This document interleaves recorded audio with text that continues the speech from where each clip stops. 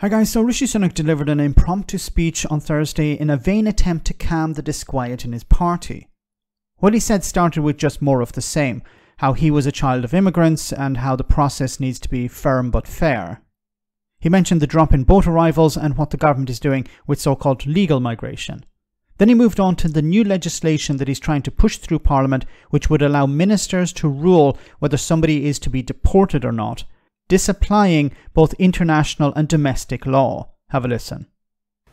The Supreme Court were clear that they were making a judgment about Rwanda at a specific moment 18 months ago and that the problems could be remedied. Today we are confirming that they have been and that unequivocally Rwanda is a safe country. No, it's up to the Supreme Court to decide whether Rwanda is a safe country.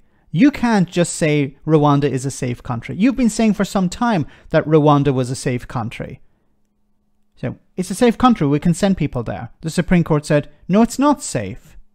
Now, he is correct when he said that they would need to look at it further in the future, but what has changed? Rishi Sunak has not presented any evidence of any change taking place in Rwanda that would deem it safe. He just said it's safe. Take his word for it. And today's bill also ends the merry-go-round of legal challenges that have blocked our policy for far too long. We simply cannot have a situation where our ability to control our borders and stop people taking perilous journeys across the Channel is held up in endless litigation in our courts.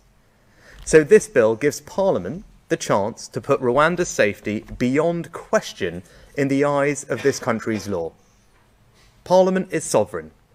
It should be able to make decisions that cannot be undone in the courts. Parliament creates laws, then they get tested in the courts to see if they're constitutional, if they're lawful.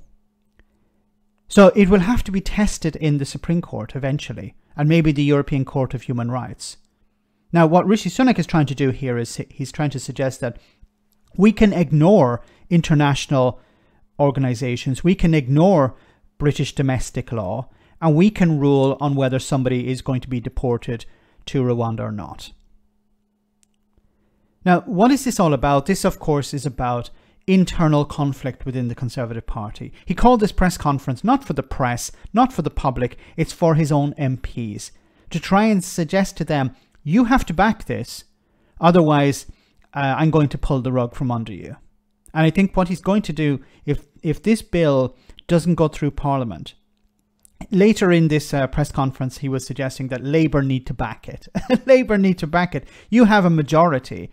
If your MPs don't back it, you can't be blaming the Labour Party for not coming to your aid. You have to sort out the rebellion within your party. Now, if it does fail, if enough MPs rebel against it, because the hardliners, the headbangers, the far right within his party want to remove the UK from the European Court of Human Rights. They want to disallow it. They want to leave the Council of Europe. That's what they want to hear. And he's not talking about that. He sort of skirted around the issue later in the press conference, but he didn't come out and say we're going to leave the convention, disapply the convention. And that's what they want to hear. That's what the likes of Suella Braverman and Robert Jenrick want to hear. So Sunak isn't that crazy. But if he loses the vote, it's probable that he will call a general election, because he can't limp on for another year or another 6 months. It's likely he'll call an election. Now, an emergency election in winter will be an absolute disaster for the Conservatives, because they've been hoping that, okay, we can have our general election in May.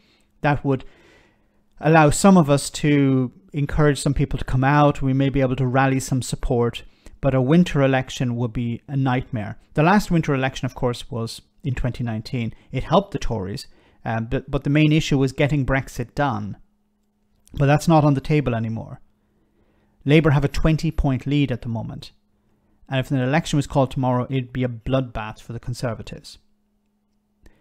But it seems Rishi Sunak has painted himself into that corner. Let me know in the comment section, guys, what you think. As always, your comments are greatly appreciated. Thanks a lot.